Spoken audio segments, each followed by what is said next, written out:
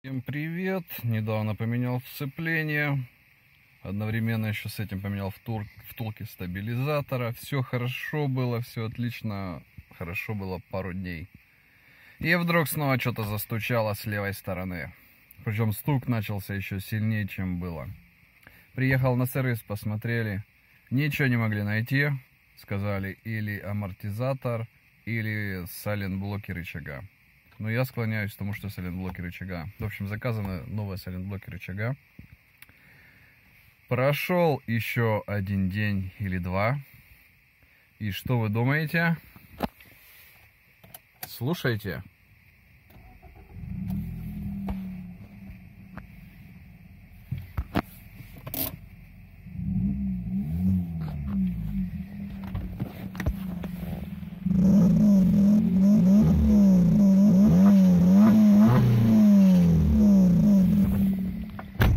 Под капотом завелся e120. Пошли смотреть, что там не так.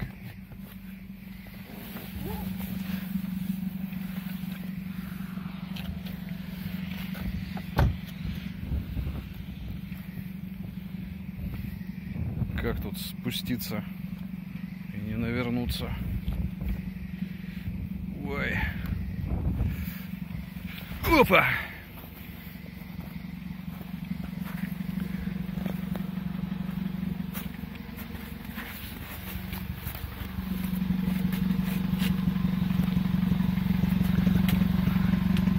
Что же мы тут видим?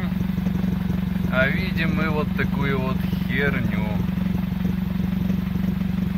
Отвалилась труба, блин, от фланца. Все шатается.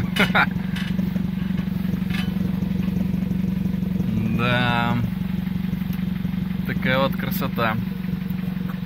Банка Toyota еще не сгнила. Сколько ей? 13 лет. В принципе, ржавчины нет, ржавчина только на креплении на этом.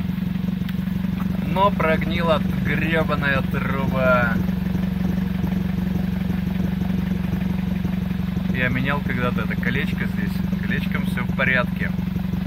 Сука, труба отвалилась.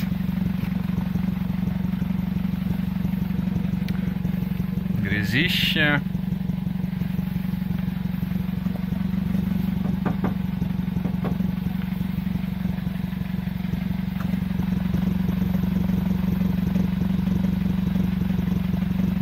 Так вот и ездим.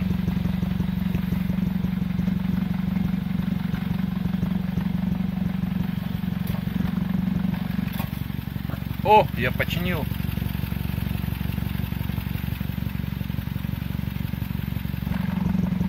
Но ненадолго. Ну ладно, все понятно, что тут. Бляха-муха.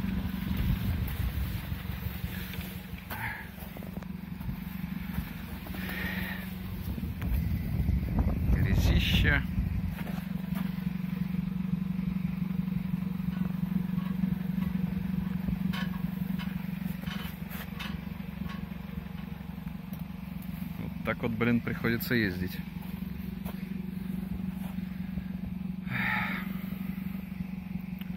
Ладно, надо записываться. У меня сварочного аппарата нет. Приварить, надеюсь, получится этот фланец к трубе. Приделывают обратно. Ну и потом менять передние сайлент-блоки передних рычагов. И будет все, надеюсь, в порядке. Пробег сейчас 313 168 километров.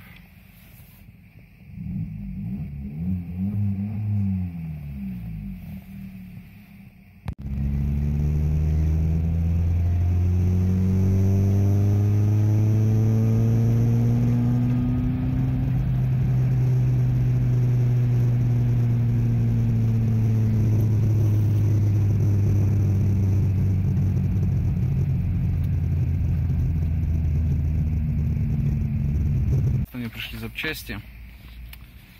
Это для глушителя, болты, пружинки, прокладки.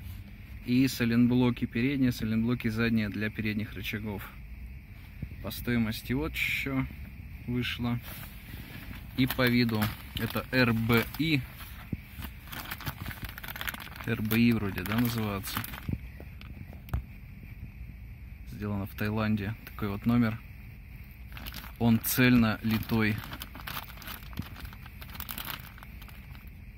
Цельно литой он. Этот сайлент-блок. Ну и второй точно такой же. Так, это вот еще два сайлент-блока. Это у нас NSO 012 Made in Japan. Такой вот номерок у него. Nishina Corporation. Две штучки тоже.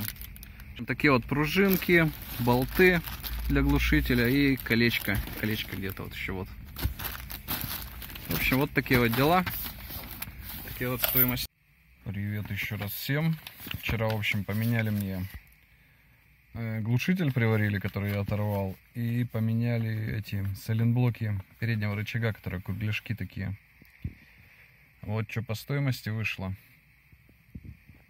Замена сайлент-блока 1100 за штуку. Сварочной работы глушитель приварить 1100 тоже. Что-то, по-моему, дохренища.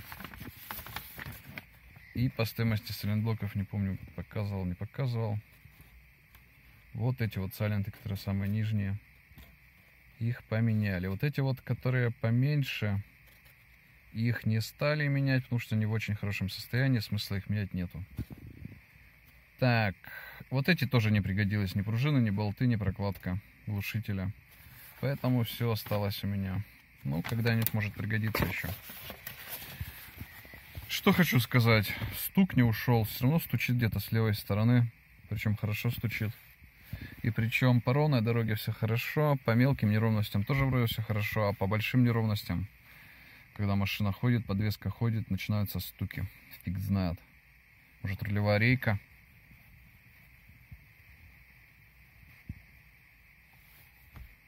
Я хрен знает.